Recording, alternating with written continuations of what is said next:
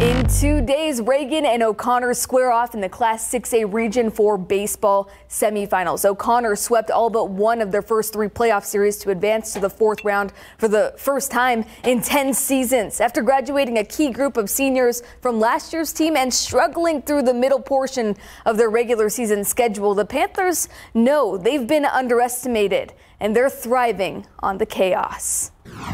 This is some uncharted territory for us. I think we got none to, we're playing for each other and we got none to lose, and we're having a lot of fun right now. None of these seniors here have been past the 3rd round, and I think it's special to them getting past that big hump. It's big. I've grown up around O'Connor sports, and I've been watching them my whole life. And the tradition, the people, the fans, the family, it's one big group. And to be a part of it means something special. This is what we expect, and we're just thrilled and grateful to be able to put O'Connor baseball back where O'Connor baseball needs to be.